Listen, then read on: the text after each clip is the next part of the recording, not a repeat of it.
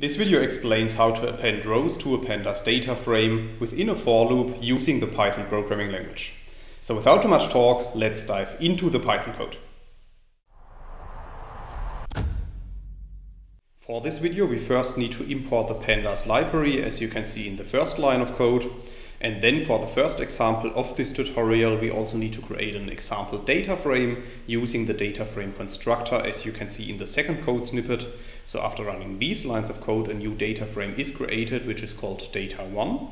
And we can print this data frame below the code snippet using the print function. And then you can see that our data frame contains 6 rows and 3 columns called x1, x2, and x3.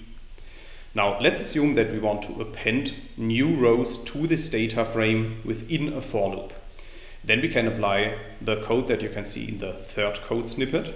So in the first line of this code snippet, we are using a for loop and we are specifying that we want to loop over a range from 1 to 4. And then within the for loop, we specify that we want to append the result of this at the bottom of our data frame. And the result should be calculated based on the index I times the value 5. And then we are printing our data frame data1 once again below the code box. So as you can see after running these lines of code, our original data is still contained in this data frame. However, we have added 3 further rows which contain the result of I times 5 at the bottom of our input data frame. So in this first example, I have explained how to append new rows to an already existing data frame. However, it's also possible to append rows to an empty data frame. And this is what I want to show you in the next example, starting in the fourth code box. So as a first step, we are creating an empty data frame, as you can see in this line of code. And then we can also print our data frame below the code box. So as you can see, after printing our data frame data2, an empty data frame is shown, which contains 0 rows, but the 3 columns x1, x2, and x3. Now let's assume that we want to add new rows to this data frame row by row using a for loop.